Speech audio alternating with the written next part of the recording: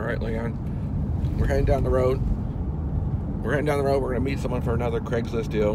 The person lives about an hour from us, but it's okay. We're going to pick up some Atari cartridges, Leon. Yep. Something to add to the collection. Alright, we just made it home. Here's some stuff we got. Check out this box of we got Atari. I see right up front 7800. Got a box here. That's a shirt. Hey, Leon, I don't remember getting that in our deal. That's a good deal. Got shirt and shampoo with it. You got shampoo? Okay, we're back inside with our Atari 2600 lot. I have 200 cartridges here. Keep watching to the end of the video and I'll tell you how much I paid for these. I have been collecting Atari 2600 for probably over 30 years. Here's my original website I made. This website could be older than some people that are watching this video right now. I had a huge Atari 2600 collection.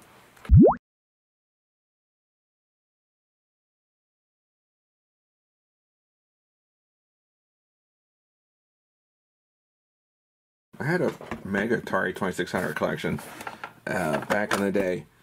Although I have so many prototypes, Activision pre-releases, one of, was it 5 or 6 Surf's Up, original Surf's Up, which I sold for a ton of money to someone. And, well, I ended up needing to sell off most of my collection. I had X-Men complete mint and box. I had Music Machine, amazing complete Music Machine. I mean, these things I ended up selling for hundreds and hundreds of dollars. Alright, let's separate these. Okay, that label's not worth anything. Combat. I got boxes of Combat cartridges and Pac-Man cartridges. I used to, 20, 30 years ago, put ads in the newspaper where I'd buy these for $1 each. And that's how I got my collection years ago. Let's break them up by brand here. 2 Adventure, that's pretty good. Where's my Activision stack?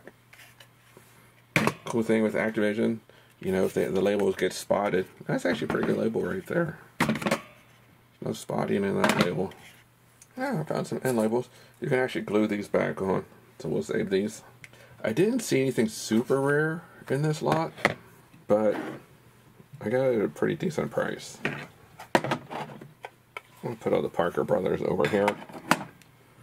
And I'll just go through these real quick here. Yar's Revenge. Fast Food.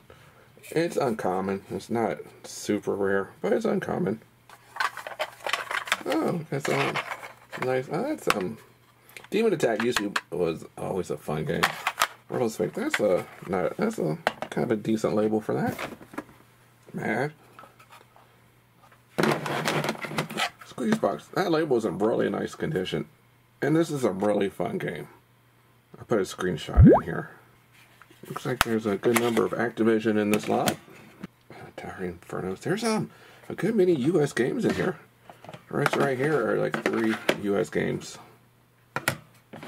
Interesting.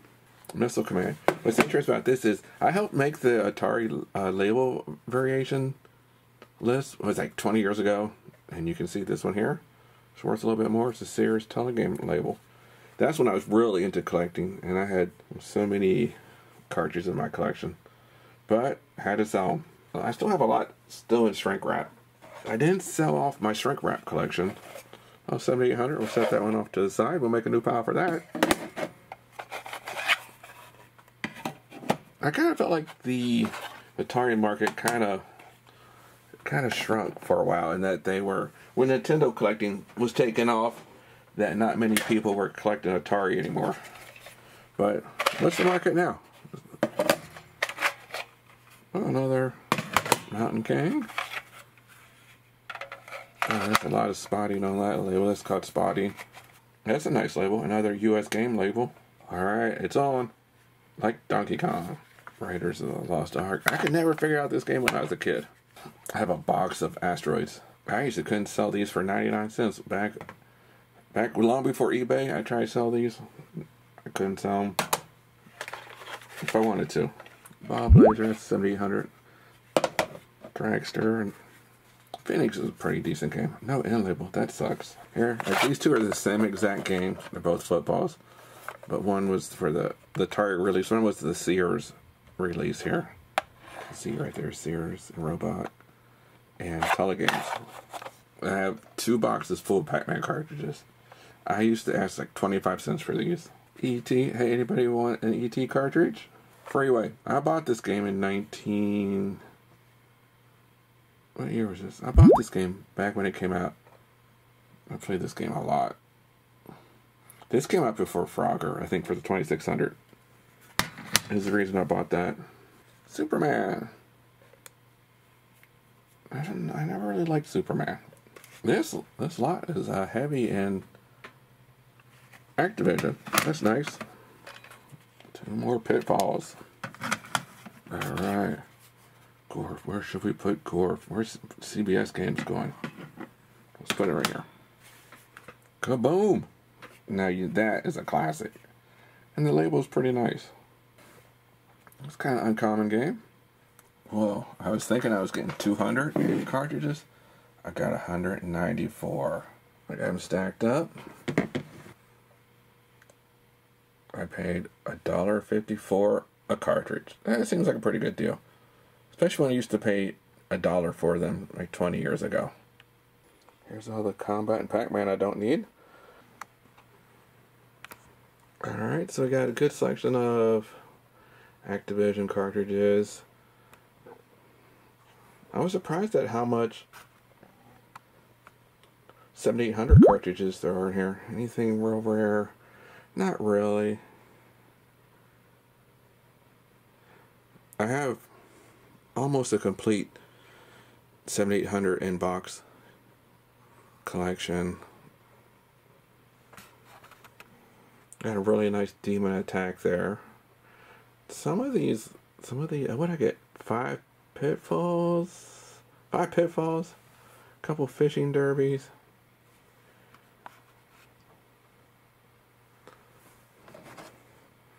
I'll Planet Patrol. That one's uncommon.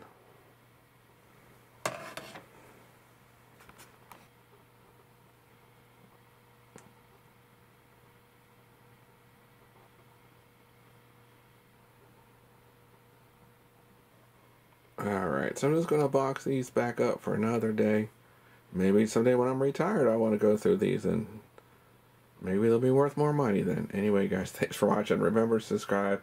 Post your comments below. I appreciate all comments. And I read all comments. Click that subscribe button.